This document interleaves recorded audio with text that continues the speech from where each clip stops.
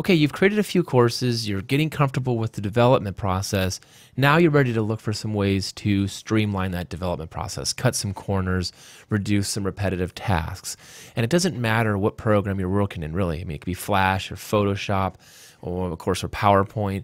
You can always streamline personal production. So in this example, we're going to take a really quick look at creating our own templates, creating a simple template in PowerPoint, saving that PowerPoint template as a design theme so that we can quickly access that template throughout the life cycle of our development project.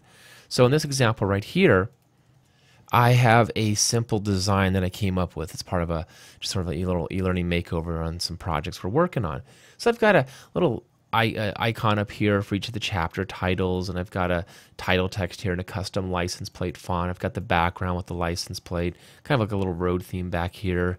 So there's some common elements that appear on every slide, right? The background's going to be consistent, the chapter icon, the title, this subheading right here, then an image placement over here. These are common elements on every slide. I can reduce a lot of my development time by making a master slide out of each of these elements. So let's go ahead and look at what that looks like. So I'm going to go ahead and just jump over to my slide master. So View, Slide Master, scroll up to the top. And I'm going to work off of this master slide, then I'm going to work off the title slide. First thing on the slide master I want to work on is basically just bring in that background image. So right click and choose Format Background, Picture, File, and Close. So now I've applied that background license plate and little city theme right here to all the slides, because I'm going to use this on every slide, so there's no reason to insert it each time. I can reduce file size by doing it this way. Also going to go ahead and change this font to a custom font. So I'm going to use the license plate font. I want to bring it up to 48. Align it, not a bullet, but align it to the left. And I don't need all that text in there. I'm just going to put heading 1 because I know what the heading 1 font is. Okay. And let's go ahead and just make one more change right here. So I'll make that red. I'll remove the bullet from it. Also change that to license plate, and maybe 28. Couple changes right there. Jump down to the title slide, and you can see that the text has already been applied here. I'm also going to change that to heading 1.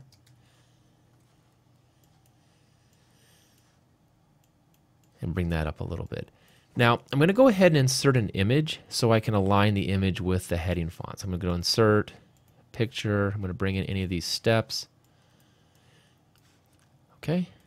But I'm not going to leave this image here. And the reason I'm not going to leave the image there is I won't be able to access it. I won't be able to swap it out for each of the different slides. I'm just going to use this image here for placement purposes.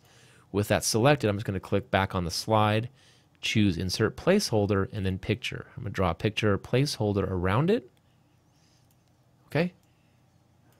And I'm going to go ahead and just cut that real quick temporarily to the clipboard. Select this, delete it, paste it back on there. Now I'll be able to quickly switch out a picture each time. And let's go ahead and just insert one more element, and I'll do that for the car. So just draw a picture box right there. That's where the car will go. So that's pretty much it. I've got a couple elements in there. Maybe I'll add a text element again right here. And again, I can come back here and continue to customize all that. Make that a little bit smaller. 24. There's my intro text.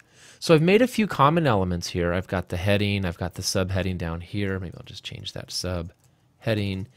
And then I have room for body text or bullets, but that's all going to be customized on the actual slide. I've got a picture element right there. Let's go ahead and go back to Slide Master, click Close, and create a new slide. So if I go ahead and apply this, because I worked off of the title slide on this one, I didn't customize all of these yet. I just customized the title slide. You can see it looks kind of like a mess, right? But I have elements now to quickly replace each of these with images. At this point, I'm ready to save this theme. I can come up here to the Design tab, choose the drop-down arrow, and choose Save Current Theme, and I will call it Custom Theme. Example. You can always change that. Click Save, and now I have my own theme right up here. So I could change it over here to something else, or I can always access it from my custom menu right here in the PowerPoint ribbon.